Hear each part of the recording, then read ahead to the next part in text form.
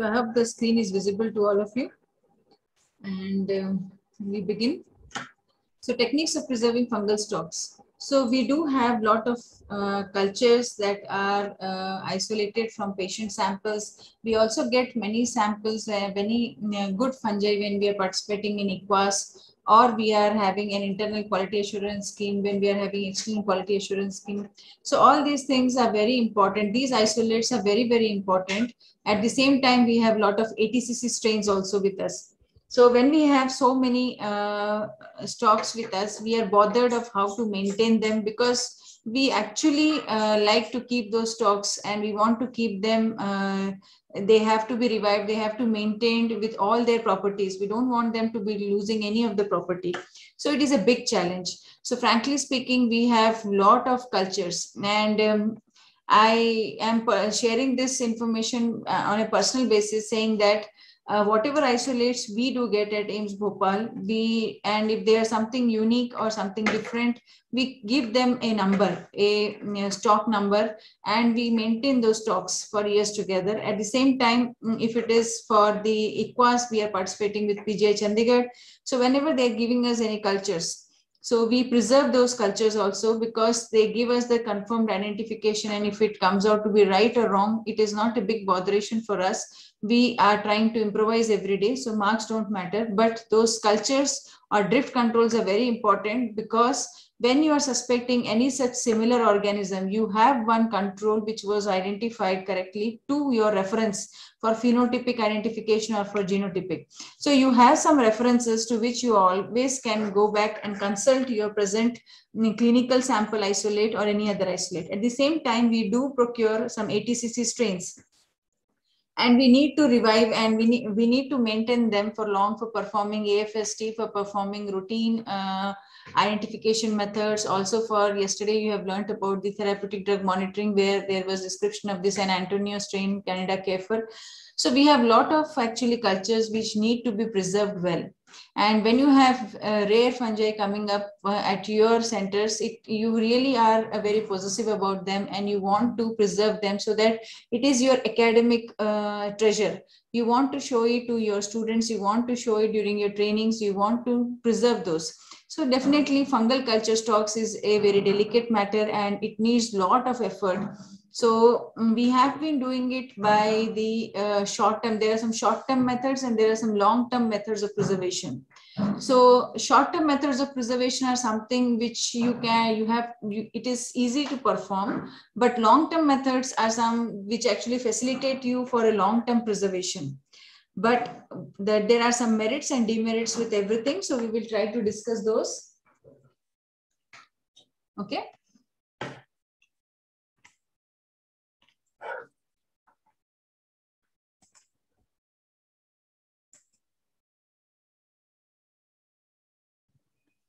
So today's objectives include the need to preserve the fungal cultures, the methods of preservation, and the pros and cons of various preservation methods. So what is the need to preserve the fungal organisms or the cultures? Maintaining standard strains.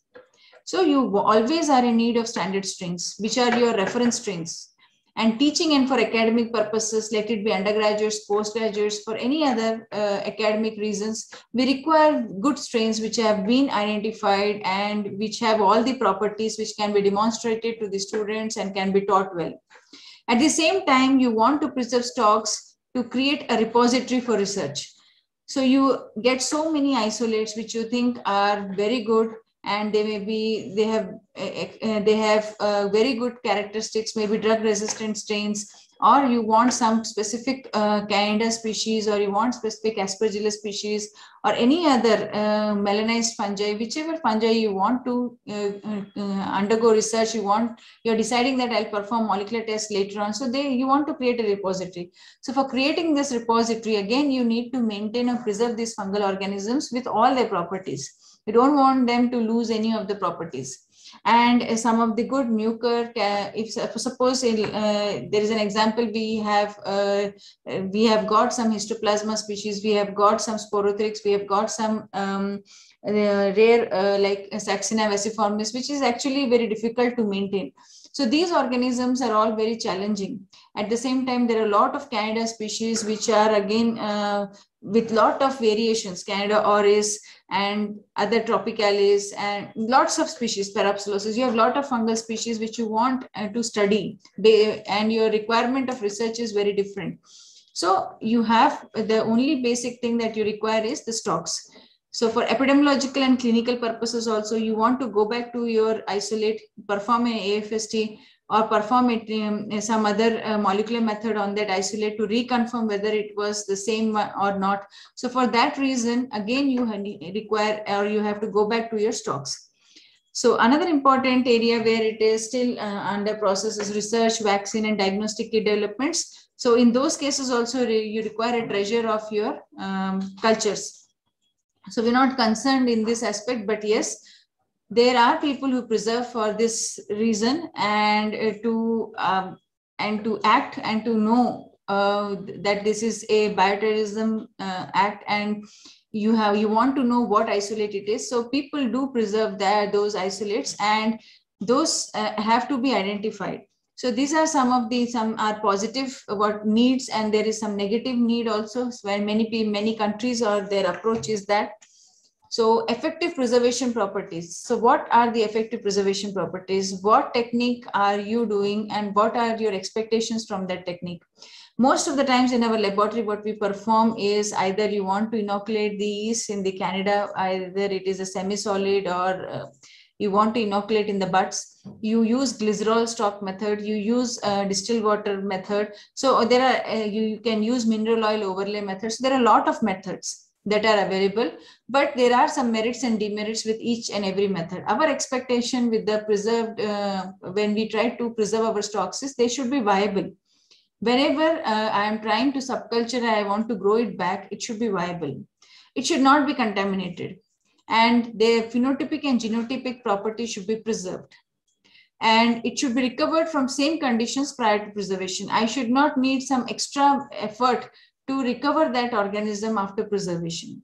So if I want some very different conditions, again, my entire process or entire work that I have done to preserve this isolate, it actually it makes my workload increase if I'm trying to recover it through some different modality. So these are some of the properties that every individual or every mycologist would like to have when they want to preserve the fungi. So primary methods of culture preservation are, there are some continuous growth method, drying and freezing. So in all our labs, what we follow is the continuous growth method. Drying and freezing is when we usually opted for some of the species, not for all the genus or all the fungi. We don't do drying and freezing method. So predominantly what we choose is the continuous growth method. Now what is continuous growth method? The cultures are grown on agar. These are short-term storage. Cultures are stored at temperatures around 5 to minus 20 degrees centigrade. These methods are simple and inexpensive, and because specialized equipment is not required. So what you do is you have a regular chart of subcultures. So you are growing them. You are again, after a particular period is over of around 2 months to 3 months, and you take it out and you try to subculture again. So this is how your cultures are grown. So it is a continuous growth that you are trying to maintain. So this is fine. We are processing. We don't lose much of the property by that.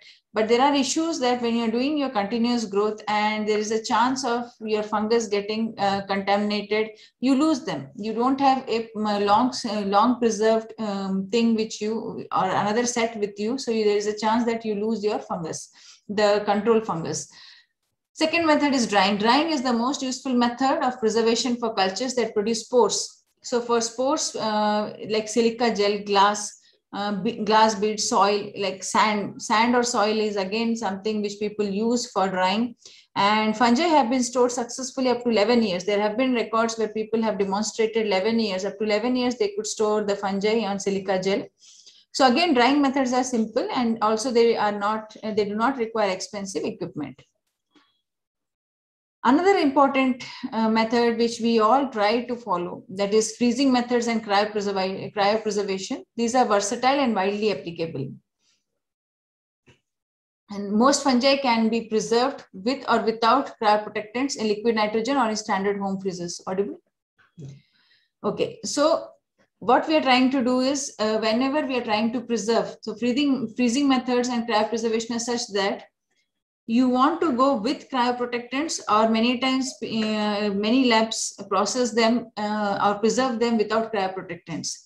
So when you're doing without cryoprotectants, there is some issue when you want to revive it. But when you are doing it with cryoprotectants, again, it helps you, but again, it is not so, it becomes expensive. Definitely when you have to put something extra, that becomes expensive. So with freeze drying or lyophilization, the fungal cultures are frozen and subsequently dried under vacuum. So freeze drying or lyophilization are those techniques. Fundamentally, you have to freeze them first at very low temperatures. Somewhere it should be between -20 also people freeze, but -80, -20 or -80, whichever you feel is comfortable, but they have to be frozen. After frozen, you have to subsequently dry them through vacuum. So that is what you are doing with the freeze drying or lyophilization, and then you can keep it in your refrigerator at 4 degrees centigrade. The method is highly successful with cultures that produce the mitospores. So where the sporulation is good, they produce a lot of mitospores. So in those cases, it is successful, but you cannot do it for each and every fungus. It is not possible even for lyophilization. And freeze drying and freezing below -135 degree are excellent methods for permanent preservation, and they're highly recommended. The only disadvantage with these freezing methods include the specialized and expensive equipments. Now, the methods of preservation could be short-term preservation or the long-term preservation. When you look at the short-term preservation, that is serial transfer of cultures from one tube to the other over a particular time period. So maintenance of culture up to 6 months to 1 year is possible through this technique. After that, you are little dissatisfied with the subcultures that you get from the serial transfer of cultures. Many can be revived, some lose their characteristics. So you are worried. You want to go ahead with the long-term preservation at this moment. So storage temperature is somewhere around -20 degrees centigrade. So this is what is the temperature what you are choosing for the serial transfer of cultures. Now, what are the advantages of short-term preservation? It is simplest. You have one technical support, a person who is doing your routine laboratory work, so they can maintain this serial transfer of cultures. There is no cryoprotecting needed, no costly equipment, no further training to run a freeze drying machine. This is good. But the disadvantages, again, the individual who is performing it requires again lot of effort as well as time consuming, because you have to check every time which cultures you have subculture now, which again I have to serially transfer in next month. So this again is labor intensive, time consuming, and it is not suitable for long-term preservation. And sometimes you may not revive or sporulate many fungus. They only will show hyphal forms. They may not revive well, and most of the times, if we are not very careful, and some of the cultures we have just kept and we forgot to see after 3 months or 4 months, we find them to be infested with mites if they're not stored properly at proper temperature. So fungus is something that it has a chance that it gets infected with the mites. So what are the various methods of long-term preservation? The long-term preservation methods include oil overlay, immersion in distilled water, organic substances, soil or sand, freezing, lyophilization, and liquid nitrogen. Oil overlay is low cost and low maintenance method. You have to sterilize the oil which you are using, and it can be preserved for several years at room temperature or 15 to 20 degrees centigrade. It is appropriate, and you will find mycelial or non-sporulating fungi, that is the filamentous fungi. Oil overlay is very good technique, and it reduces, because of the presence of oil, there is not much mite infestations. So oil overlay is preferred for the filamentous fungi. So what is the process of the oil overlay? High quality mineral oil has to be chosen, like you're using olive oil or other oils in case of your Malassezia. But here you have to use high quality mineral oil, and it has to be entrapped and all moisture should be removed. It should be very nicely covered. Now fungal cultures on agar slant, they are covered. You have a slant where there is a growth. So you simply have to pour this high quality mineral oil, and it is called as an overlay. It should be covering at least 10 mm with the oil. That means no portion of the growth should be visible. It should be completely covered with the oil. Nothing should be like free from oil. Entire surface should be submerged in oil. The tubes must be always kept upright position at room temperature. You cannot keep on tilting them, or you cannot disposition them, because there is a chance that the area where there is fungus it has lost the overlay. So you have to be very, very careful. Now, what are the problems with oil overlay? Oil level has to be checked periodically, and if you find that it is reducing, you have to increase. Problems are there in retrieving or reviving cultures from mineral oil, and fungi, they continue to grow, and selection of mutants that can grow under adverse conditions, because mineral oil, if you're giving an overlay, that is an adverse condition for the fungus. So it can have some mutation because of the stress or the adverse condition that you're providing. Mineral oil has to be sterile and it is messy to work. So that is another very important factor which actually discourages with the mineral oil. So some labs have chosen to do it with the immersion in the distilled water. So many fungi, they can survive up to 7 years with the distilled water. Again, what you require is sterile conditions. You have to be very, very cautious about the sterile conditions, and the tube should be completely sealed. And it is a simple and inexpensive method, but water suppresses, also it suppresses some of the morphological changes. So what you find is that is something that occurs, and there will not be many morphological changes that you will find when you have preserved it in the distilled water. There have been reports where people have suggested that around 90 to 95% of the fungi can survive in distilled water immersion. Immersion in distilled water, how do you do it? Inoculate the fungal strains on preferred media, whichever media you're choosing, and then incubate for several weeks at 25 degrees centigrade so that you induce the sporulation. Once the sporulation has been induced well, you take sterile distilled water around 6 to 7 ml and to the culture. So this has to be very carefully done. And if you do it with inside a hood also, it is good. Surface of the culture is scraped. So you gently scrape the culture and with a pipette to produce a spore and mycelial slurry. So usually you scrape it with the pipette. Okay, pipette, you can attach a tip also to that. So pipette with the tip, you push inside and you scrape it. So once you have scraped and there is distilled water, so you create a slurry of the spore as well as the filamentous forms. Now you take this slurry and put it in the cryovials. Once you have put this slurry, you have just simply pour this slurry into the cryovial and store at 25 degrees centigrade. So this is how you are doing with the immersion in the distilled water. Sometimes people also cut the culture into small pieces from agar gland by straight loop and transfer these into cryovials containing distilled water. So these are two techniques. Either you can choose to work with the slurry, or else you can cut the agar and you can put it in the distilled water.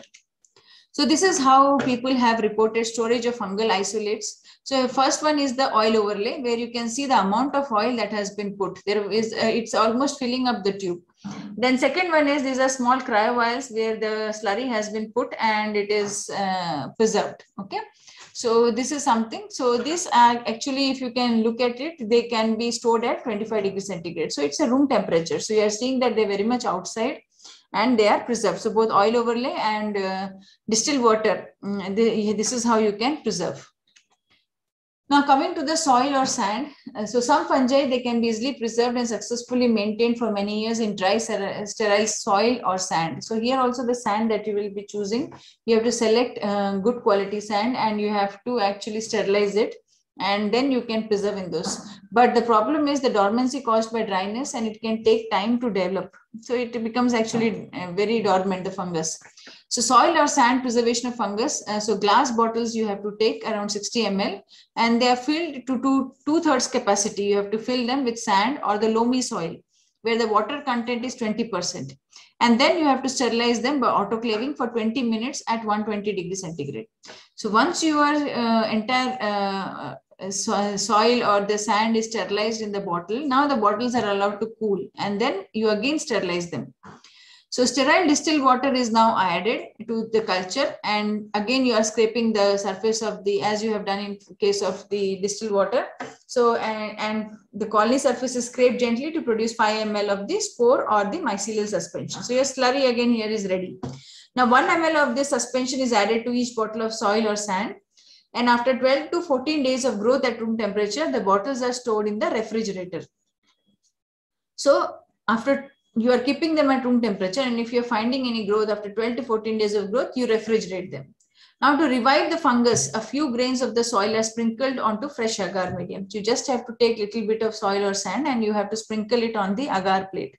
So once you are sprinkling it, what will happen? If the spores are there, they will produce the growth. It is preferably, again, it is done for the molds. This is a better technique for the molds, which have got again good amount of spores, very good sporulating fungus.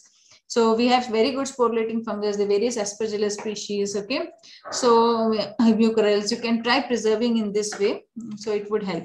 Now coming to freezing, most fungal cultures frozen at -20 to -80 degrees centigrade in mechanical freezers. So we were discussing about the techniques with the oil overlay. Oil overlay, many centers do perform oil overlay.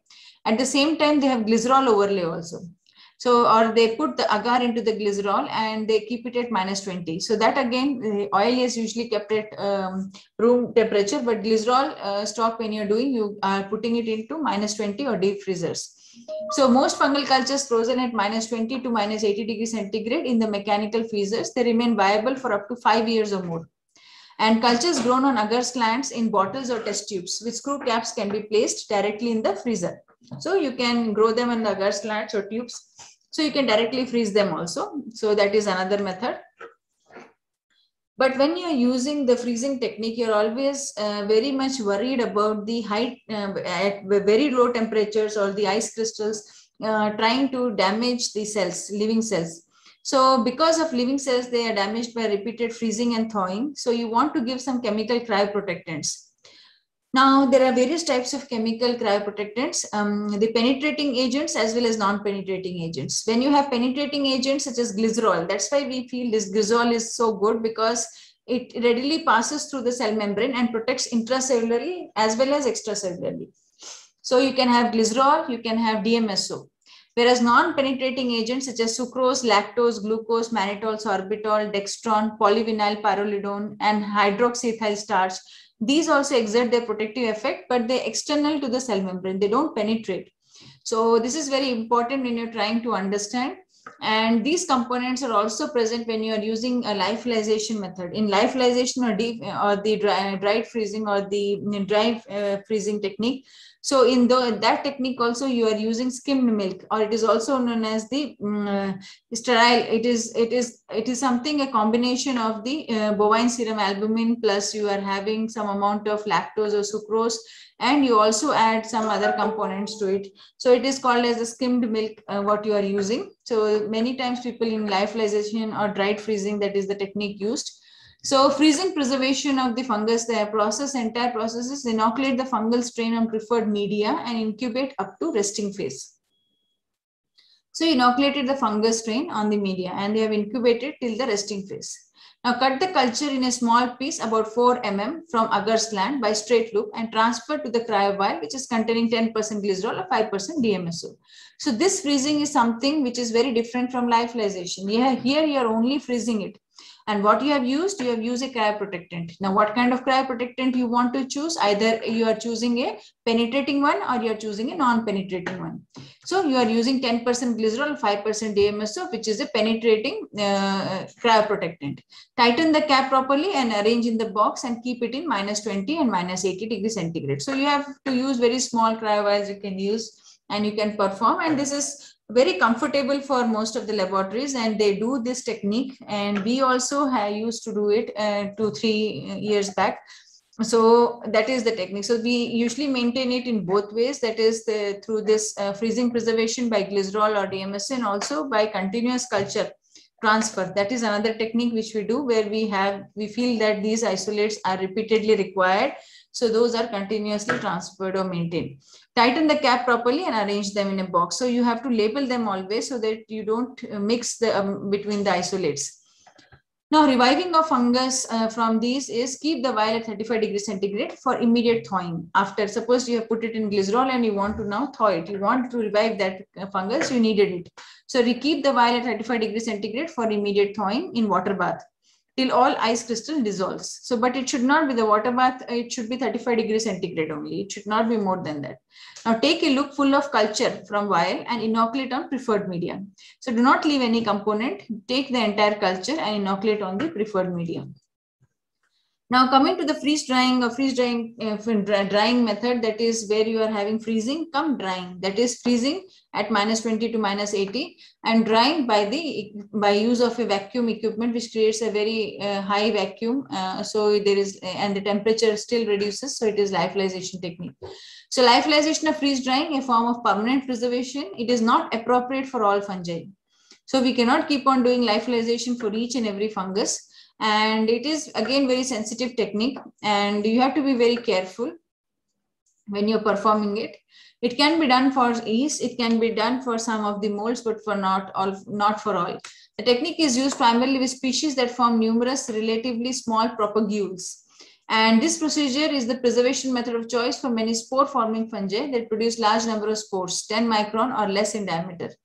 The larger spores tend to collapse during the lyophilization process, and the structural damage caused is not reversible by hydration. So you should have those fungi which are having spores. I think those some of the melanized fungi which are having very big spores, they cannot be used for lyophilization. You can use lyophilization for those fungi which are having spores, but they are of small size and small size spores. Too large spores, again, they will collapse due to the lyophilization process, and there will be structural damage and you cannot revive them. Thus, each ampoule initially must contain many viable spores. So you should take care that the ampoule should be having lot of spores, so that if you lose any spores, the viability is lost. So that is another very important aspect that you have to cover. Now, what are the equipments and chemicals for lyophilization? High quality mechanical vacuum pump is required. An adverse two-stage pump is required. Vacuum gauge, vacuum manifold, oxygen gas torch, where you are trying to actually close or seal some of the tubes, glass tubes, oxygen supply, lyophilization ampoules, cotton for plugging the tubes, pasture pipettes, sterile skimmed milk, permanent ink suitable for writing on glass, and vacuum tester. So lyophilization process, for this you have an agar slant with medium that supports good growth. And sporulation is inoculated. So you have to prefer those media where you are thinking the fungus will sporulate better, and it varies from different species and genera. So you have to preferably select or choose those medium where you are expecting very good sporulation of that particular fungus. 5 or more lyophilization tubes are sterilized. So you pre-sterilize the lyophilization tubes and label them. About 1.5 to 2 ml of 10% skimmed milk, 5% bovine serum albumin is added to an agar slant. Spores are suspended in the menstruum. This is the sterile menstruum that we are using, that is 10% skimmed milk with 5% BSA, by gently scraping the agar surface with a pasture pipette or a glass pipette or a pasture pipette. Then approximately 200 microliter of the spore suspension is added to each of the several lyophilization tubes. So now from that medium, you have taken small amounts, 200 microliter of the suspension you have added to each of the lyophilization tubes. Now the tubes are plugged loosely with cotton and are kept at -20 to -80 degrees centigrade. So you plug them with cotton and you keep them at -20 to -80 degrees centigrade. And this you have to keep for overnight. You have to keep overnight because you want to freeze them very well. You don't want very quick freezing. You don't want them to freeze at very low temperature, because the more the ice crystals, and there is a lot of hydration once you keep it at the room temperature. Switch on the manifold, that is the lyophilizer, the manifold, and transfer the ampoules when the temperature remains stable between 40 and 50 degrees centigrade. So your machine, that is vacuum pump, temperature should be somewhere 40 to -50. -40 to -50 degrees centigrade. When it has reached that stable temperature, you actually put your ampoules. Okay, and a vacuum is applied to the system till powder is formed, primary drying. Now, primary constriction is done to form canal of 1 mm diameter. So ampoules are fixed in the manifold for secondary drying. So you have finished primary drying, a vacuum is applied to the system till powder is formed. This is primary drying. Then primary constriction is done to form canal of 1 mm diameter. So ampoules are now fixed in the manifold again for secondary drying. After 2 to 3 hours, check vacuum by vacuum tester. The ampules are then sealed under vacuum using a gas oxygen torch. So there are several torches that are available, which can be seen when, if you have a lyophilization equipment, you can see the torch that they usually provide with that. So there are also you can have elongated tubes, or you can have some small wires which have got the cork, which also you can fix the cork also. So vacuum must be checked again to ensure leakage or breakage. Finished lyophilization ampules are stored in numbered plastic boxes or sealed plastic bags in 4 degrees centigrade refrigerator. The purity and viability of preparation in one lyophilization vial should be checked 1 to 2 weeks after preservation. So you have to have with multiple, once you have taken from the medium, the same growth is put in at least 4 or 5 tubes. So you pick up after 1 to 2 weeks, you pick up one vial and you try to revive that vial. So if you are seeing, the viability can be roughly categorized. So viability through lyophilization is also categorized into poor, moderate, and good. Poor lyophilization viability is when you get only 10 to 15 colonies after you have put it from that ampule, one ampule what you are testing, because you have chosen 200 microliter of the fluid of the skimmed milk. You have added, mixed with the skimmed milk, and you added 200 microliter of this into the vial. So one vial is having 200 microliter, and it is preferred for the sporulating organisms and those sporulating organisms where the spore size is lower or the smaller spore sizes. And when you're trying to revive, if you are getting 10 to 15 colonies, it is considered as poor viability. If you get 50 to 100 colonies, it is expected as a moderate viability. And if you're getting around 100 to 1000 colonies, it is considered as a very good, or it's considered as a good viability. So last is the liquid nitrogen. So it is the easiest method that you can do. But the problem is with the keeping the liquid nitrogen in your laboratory. So storage in liquid nitrogen is an effective way to preserve many, if not most, organisms, including those that cannot be lyophilized. So the ones which are having larger spores, so tough molds, you can all you can preserve through liquid nitrogen. It costs somewhat more than lyophilization. However, because liquid nitrogen must be replenished every few days. If you have, your liquid nitrogen will be over, so you need to maintain them. You require other things also. The person who is handling requires all kinds of protective gloves and foot covers. So, and every time you are using it, has to be kept safely in a separate room, and you have to take all the precautions. And storage methods that stop cell division completely and totally arrest metabolism while still retaining viability. So this is best because it immediately stops the cell division. And this is a very good storage method. Immediately the organism is crystallized and there is arrested metabolism, but the viability is maintained. The major advantage of liquid nitrogen include prevention of increased genetic variability of distributed culture stocks, time saving, reduced labor, prevention of culture loss from contamination, and increased assurance of long-term availability of cultures. So this is what is a liquid nitrogen you usually do. For fungal cultures that do not sporulate, or the primary mycelia that grow deep into the agar, sterilized 2 ml screw cap polypropylene vials are filled with 0.5 to 1 ml sterile 10% glycerol. Plug 4 mm in diameter are cut from vigorously growing cultures using a sterilized plastic straw. Several plugs are placed in the vial. The cap is tightened and the tube is placed directly into the vapor phase. That is, temperature is minus 170 degrees centigrade of a liquid nitrogen tank.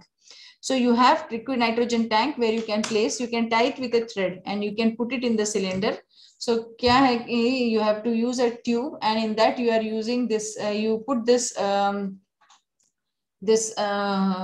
fungus, okay, with glycerol, and you just dip this tube with a thread so that the thread is hanging outside. You are tying the tube with this thread and put it into the liquid nitrogen tank at minus 120 degrees centigrade. So very carefully you have to write before performing this technique, so that once you take it out, you know, you don't have to manipulate it much and you can keep it for preserving at minus 20. So that is what you have to do. So these were the overall preservation techniques that I tried to cover. There are still more literatures available. What I could find and what we are doing here, it is what we have told you.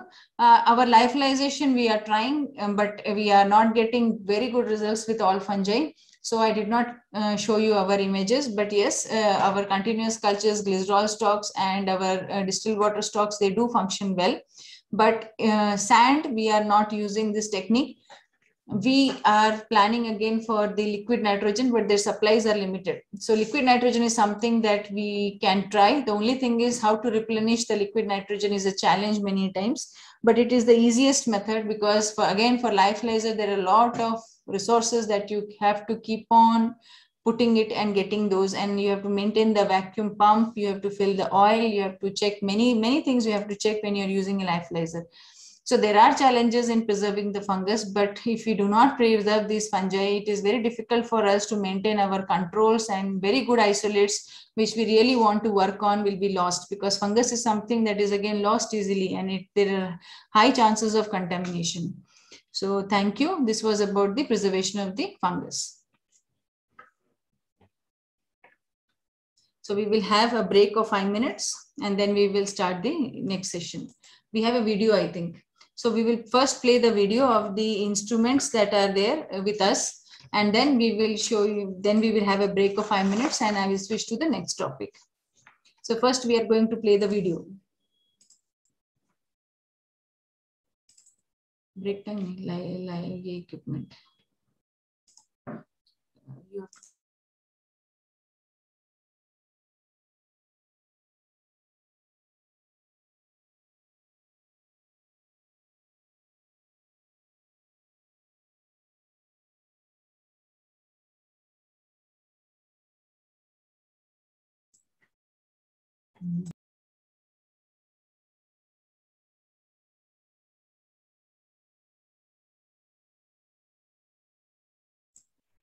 So this is a small video of the equipment that we are having here.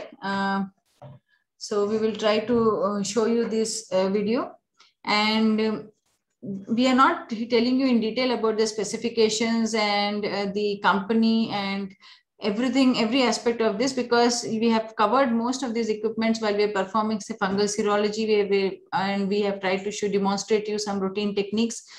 And also AFST, we have demonstrated how these equipments function. So we are just trying to again give you a complete overview. Some equipments, your centers, you might be having much better equipments what we are showing from than this. So our molecular setup is still growing. It has not been completely established specifically for mycology. So we have limited equipments in that. So we will show you that little bit of overview of what you require. So for routine mycology, you require incubators, you require water baths, you require a lot of other refrigerators, deep freezers, because you are trying to preserve these fungi. So these are your routine requirements. You require some refrigerators for preserving your routine media. So these are fundamentals what you require. Then you go ahead with AFST, antifungal susceptibility testing. So for antifungal susceptibility testing, you have seen we require a lot of pipettes. You have seen how the pipettes were actually utilized and they were being handled. So the handling of the pipettes you've seen during fungal serology, during various techniques. So we're not repeating that, because with each and everything, there is an entire manual which needs to be covered. So we are not going to cover the entire handling manual. We just are trying to cover. So for AFST, you require the pipettes, appropriate single channel pipette, multi-channel pipettes. Then you require the pump, filtration pump. Then you require incubator. So there are syringe filters. So these are small things which you require, consumables also for performing the AFST. And weighing machine is also required, which have demonstrated how we are using a weighing machine. So for antifungal susceptibility testing, you have to use a milligram weighing machine. It is a milligram weighing machine where the quantity that is measured is after the point, there will be 4 zeros, 0.00001. So that is how you have to use. Usually in many of the weighing machines that we are using, it has up to 3 zeros, 0.001, 0.01. So you have to use a milligram weighing machine. You have to be very careful when you're selecting a weighing machine for the antifungal susceptibility testing. And then we have demonstrated spectrophotometry in case of antifungal susceptibility testing, how you have to use, it is required. So these are some of the things. In case of fungal serology, you have seen the use of the hood, the biosafety cabinet, how it is used. And there are several vortex and centrifuge machines, water bath. We also have the kinetic ELISA reader. There are ELISA readers, which are what we are using for the galactomannan assay and for the beta-D-glucan. Particularly for beta-D-glucan, what you require is a kinetic ELISA reader, because for every minute you have to have a reading.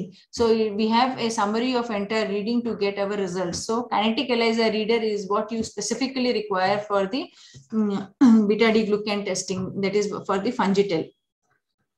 So these are some equipments which you require for the fungal serology. So we can start the video now.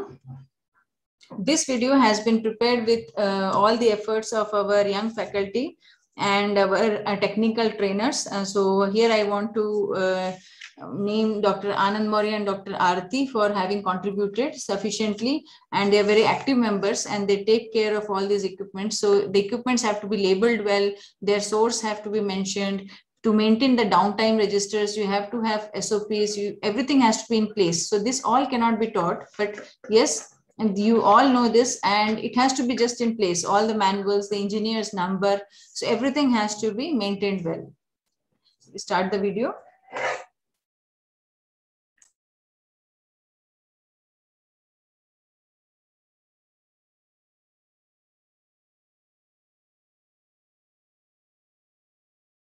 Incubator is a vital laboratory equipment which is very much necessary for providing and maintaining the ideal temperature for the growth of different fungal species, and they are isolated from the inoculated samples from the culture tubes and the plates. To maintain the incubator, the inside of the incubator should be cleaned by an appropriate disinfectant.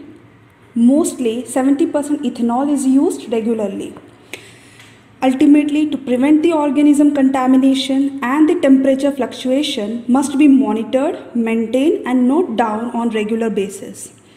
Here we know that different fungus and their species require different set of temperature for their growth and development, such as temperature of 37 degrees centigrade is favorable for the growth of yeast and yeast-like organism.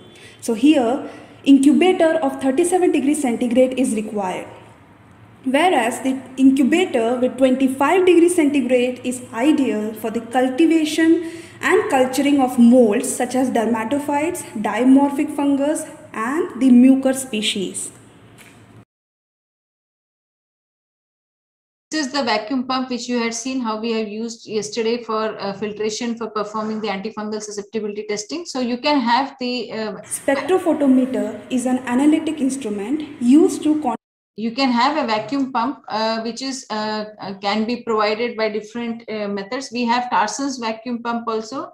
Actually, this is vacuum pump, and to that we have a container which can be autoclaved. What we are showing you right now, this is a non-autoclavable use and throw from high medium. So this one you can use, or else what you can use is, this costs somewhere around 9,000 rupees. For how many do we get? It is somewhere around 12 or 14, 12 to 14 actually are such vacuum pumps which come in 9,000 rupees. We also have the Tarson's 500 ml filtration tubes, one on the above and bottom. So you have to buy membranes in those cases. So in here actually membrane, it is coming with the membrane fitted. So you don't have to waste money on buying the membranes. Again, membrane cost also is a cost that gets added up. So Tarson's filtration assembly is available. So that is autoclavable, which you can autoclave. But the central membrane you have to purchase, and you have to fix it in that assembly, and then you have to sterilize it. Once you have sterilized, only then you have to start the machine or use it for the filtration method. So this is a oil-free vacuum pump. There are different makes and machines are available. So we are using this one, and this is actually very nicely functioning for AFST. You can also use such oil-free pumps.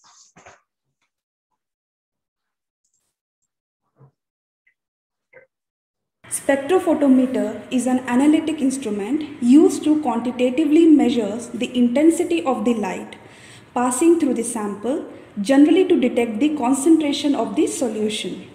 Here, handling the cuvettes carefully to avoid breakage and avoid spillage of the solution on the outer side of the cuvette. Ensure that transparent side of the cuvettes are in the optical part. Always keep the device clean and keep the sample clean.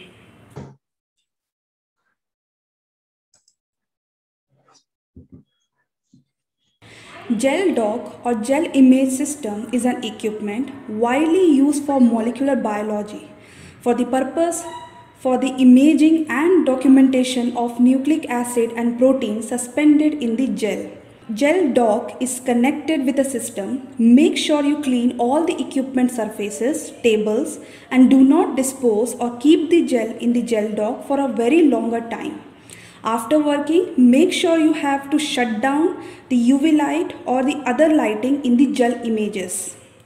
Electrophoresis gel system. For separation of nucleic acid, protein of interest, you will need to run your samples through a gel apparatus which contains a cathode on one end, anode on the other, and the platform that holds a porous gel in the middle of an appropriate buffer is added to create a charge gradient upon the application of electric current. There are two main types of gel electrophoresis system. First one is the horizontal and second one is vertical. There must be some precautions that one must take while running the gel in the gel apparatus.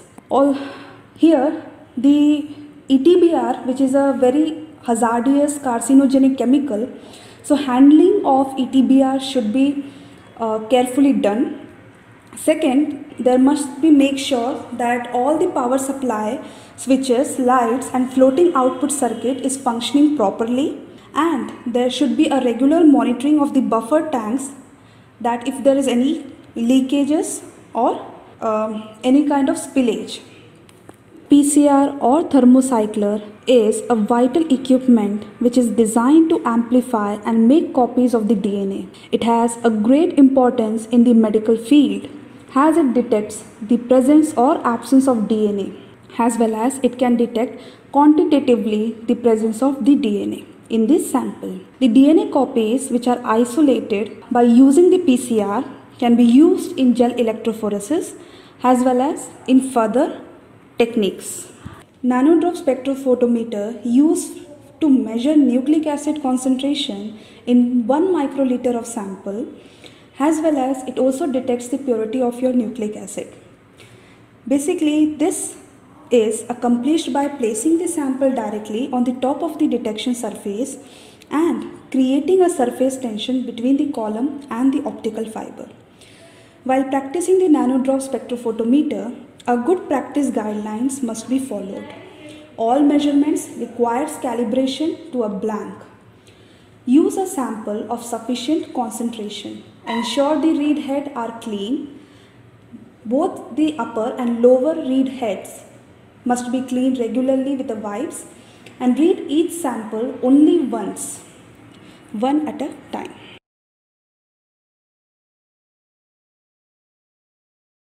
Centrifuge is a very vital equipment which is present in all the laboratory setup.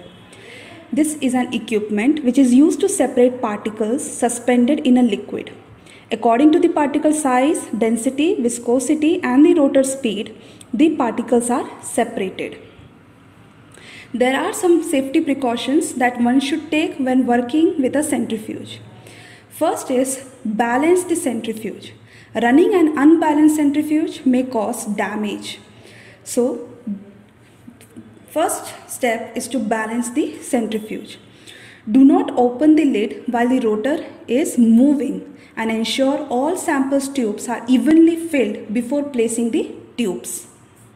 ELISA reader or plate reader is designed to determine the presence of any biological, chemical or physical presence in the microtiter plate.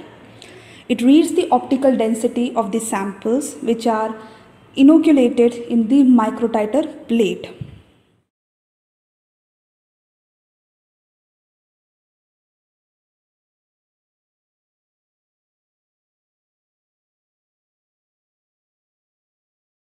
Biosafety cabinet is an equipment to provide the sterilized condition against the biohazardous or infectious agent, as well as it helps to maintain the quality control. It uses HEPA filters to filter out all the pathogenic biological agents from the workspace environment. Here are some precautions that must be taken while working on biosafety cabinet 2. Never have the UV light on when working at the cabinet. Always turn off the UV after 10 minutes before you start your work. Turn on all the blowers and cabinet light while working and do not block the vents with your arms or other materials. Always clean the bench regularly with disinfectant, usually 70% ethanol, and take precautions to achieve minimum skin contact with the biohazardous samples or infectious agents.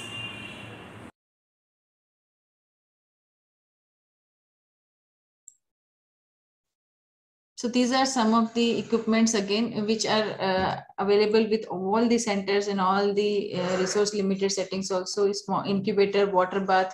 So all these things are required for routine usage in the mycology laboratory, also for fungal serology, for AFST, you require all these things. So you have to maintain all the equipments, label them correctly, have your manuals updated in the company. When it gives you any manual, please do keep them in order so that you are trying to monitor and maintain them very well. There's a quick maintenance.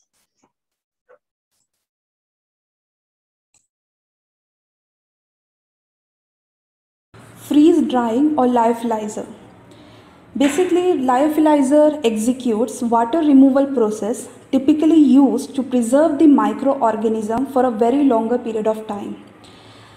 Here, do not use if it is not installed correctly. Corrosive substance cannot be lyophilized. Do not place potentially dangerous objects such as liquid near the lyophilizer. Any toxic, contaminant, pathogen or radioactive substances must be placed in a separated area. -20 or -80 degrees centigrade, deep freezers are used in research, medical and the clinical applications. It is used for the storage of the samples and organisms that requires ultra low storage temperature. Make sure that the doors of deep freezers must be closed properly, otherwise there will be a temperature fluctuations. And samples as well as microorganisms must be placed properly inside the deep freezers.